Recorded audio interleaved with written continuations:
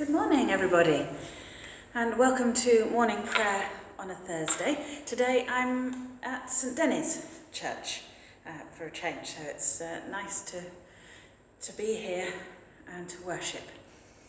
Of course, we've heard that churches are able to open from next week for private prayer, and everything else is being debated. Our churches won't be able to be open all the time because we can't know who's coming in and who's coming out, and how to clean. So when we've worked all of that out, our churches will be available. But if you're desperate to come in, let me know and we can arrange time. Doing it by appointment is easy enough because then we know who's in, who's out. So this morning prayer. If you are following the readings this morning, then our psalm today, set for today, is 147. Alleluia, how good is it to make music to our God. 147, our psalm. And our Old Testament reading is taken from the book of Deuteronomy, and it's chapter 8, verses 2 to 16. And I will be reading our New Testament reading, which is taken from Paul's letter to the Corinthians, first letter to Corinthians, so 1 Corinthians chapter 10, verses 1 to 17. So that's the one I'll be reading this morning, and the others, if you would like to read for yourselves at home, those are the ones set for today.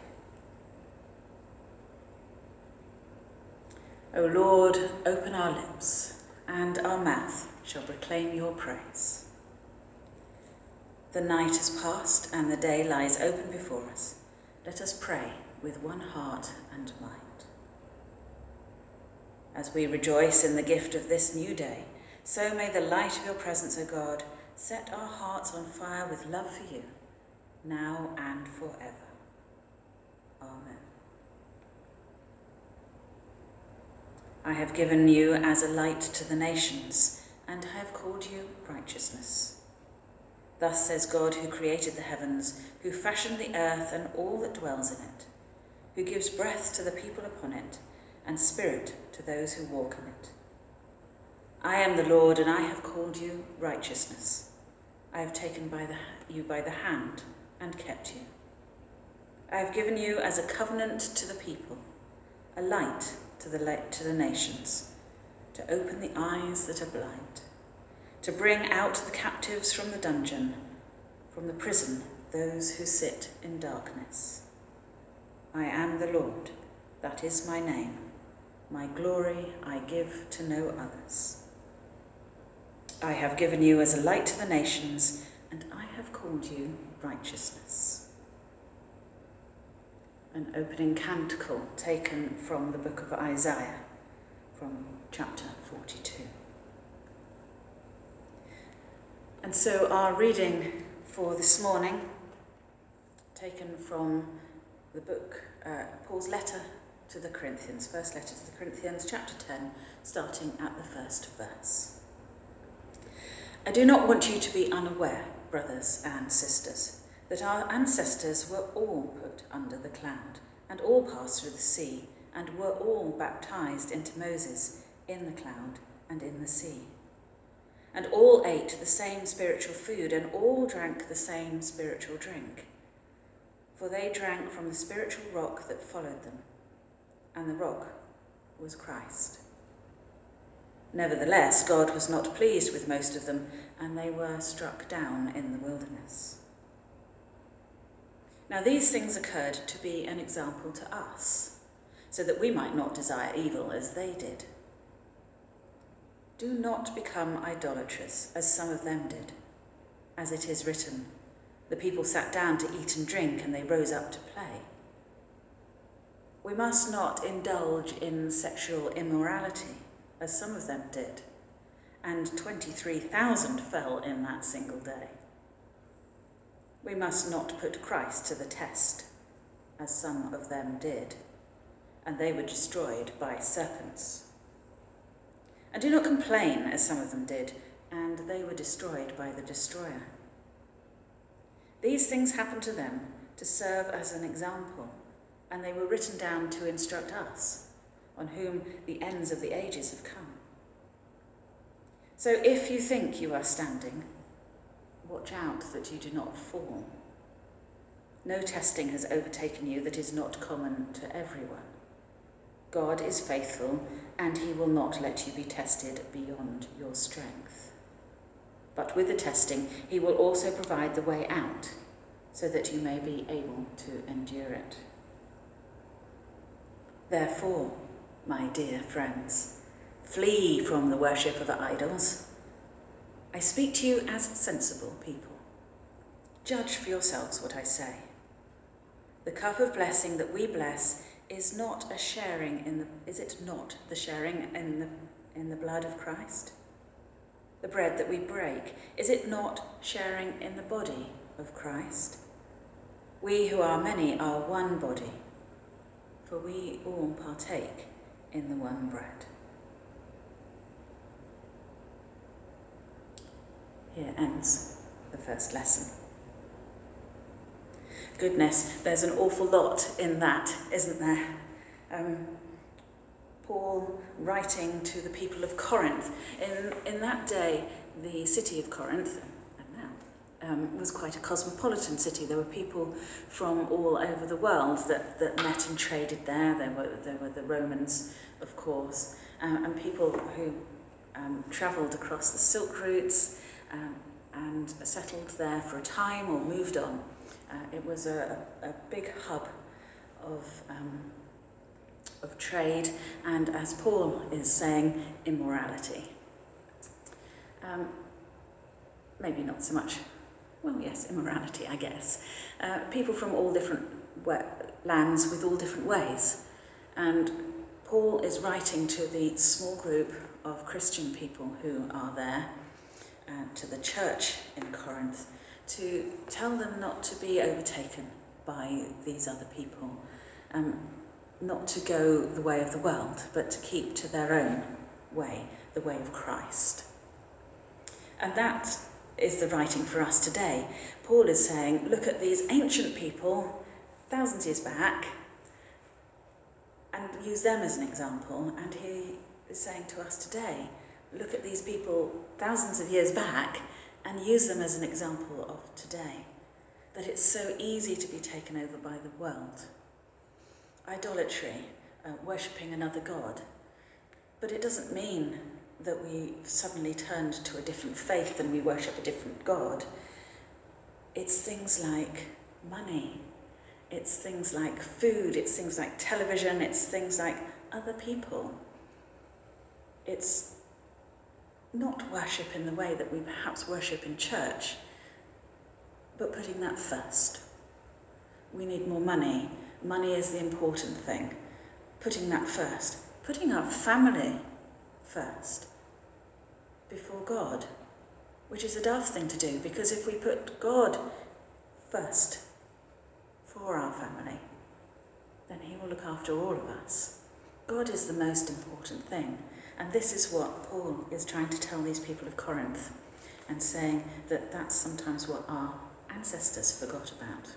And so they didn't make it to the promised land. But we will make it to the promised land. But then there's that very difficult bit. There's a few verses that says, God is faithful and he will not let you be tested beyond your strength. But with the testing, he will provide a way out so that you may be able to endure it. Such a difficult verse, that, because, well, some of us are tested beyond our means.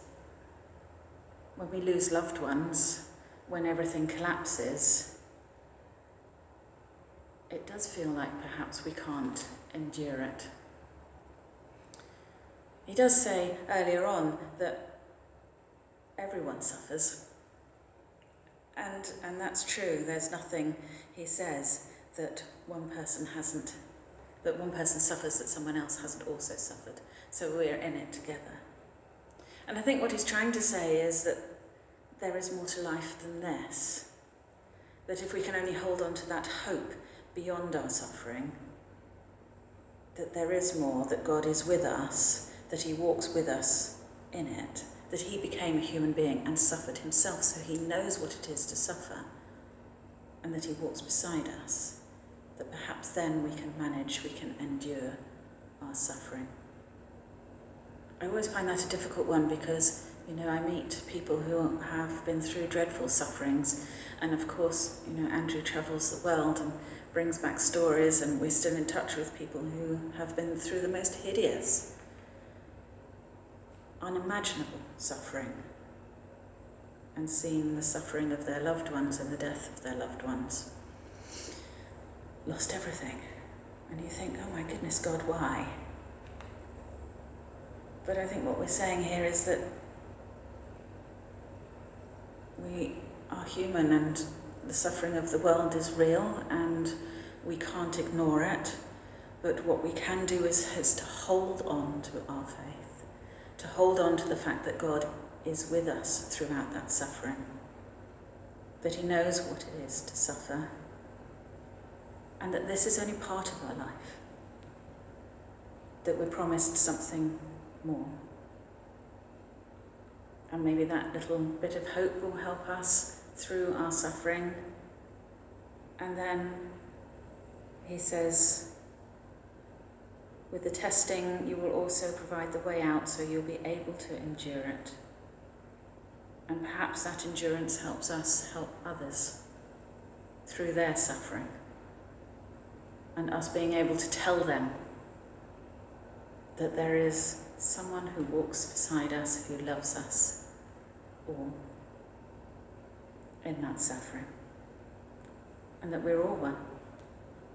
And all of us who break bread together and drink from the cup, we are one body and we are united with God and with each other. A difficult reading this morning, one to ponder on. So let's pray. Fear not, for I have redeemed you. I have called you by name, you are mine. When you pass through the waters, I will be with you. When you walk through fire, you shall not be burnt. I have called you by name, you are mine. And so, Father, we offer you today all our suffering, the suffering of the world. We pray for ourselves as we go about our daily business. We pray for those whom we will meet, perhaps on our walks or at work, perhaps through Zoom meetings. We pray for the work that we will be doing for the people that we are talking to. We pray for all of those who are taking their children to school, and we pray for our schools in our benefice in North Baddesley and in Ampfield and Hursley. We pray for little saints, for all those children and families for whom this is a testing and difficult time.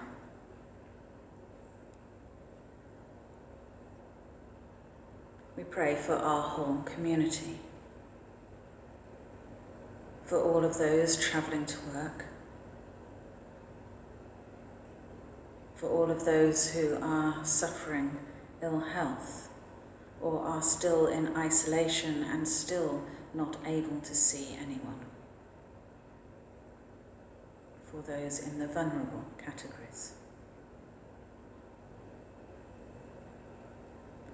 And Lord, we think of our wider world. We think of all people and how some are mistreated, have injustice in their lives, suffer violence just because of the colour of their skin. And we know, Lord, that every person is made in your image and loved equally by you. help us to find ways to love our neighbours.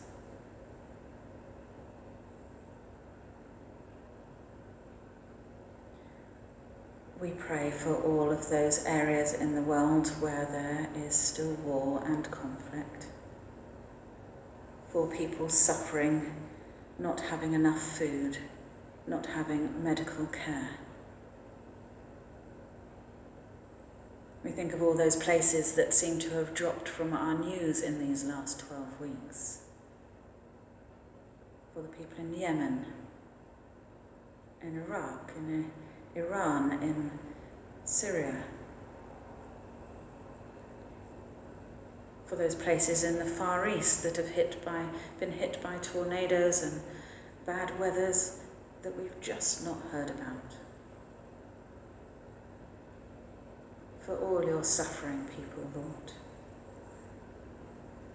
we pray your arms around them. And we think of those who have died recently, for families who are unable to grieve, who were not able to be with their loved ones as they died. And we pray particularly for the family of Edward Thompson, whose funeral takes place today.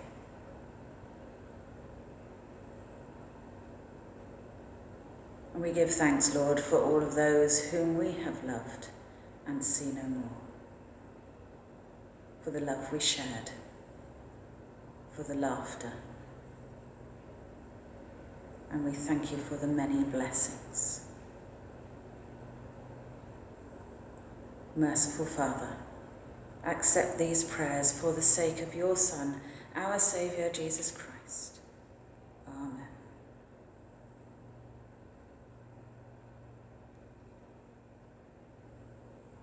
And the collect for today. Lord Jesus Christ, we thank you that in this wonderful sacrament you have given us the memorial of your passion. Grant us so to reverence the sacred mysteries of your body and blood that we may know within ourselves and show forth in our lives the fruits of your redemption. For you are alive and reign with the Father in the unity of the Holy Spirit, one God, now and forever. Amen. So, of course, that collect refers to the passage we heard from 1 Corinthians when Jesus talks about how when we share the bread and the wine, that we are one body. And of course, although we cannot share at the moment, we remain one body because of that promise God gives us. So let us lift our hearts and our souls and all those worries and pains and the joys to God by praying together the Lord's Prayer. Our Father, who art in heaven, hallowed be thy name. Thy kingdom come, thy will be done, on earth as it is in heaven. Give us this day our daily bread, and forgive us our trespasses, as we forgive those who trespass against us. And lead us not into temptation, but deliver us from evil. For thine is the kingdom, the power, and the glory, forever and ever. Amen.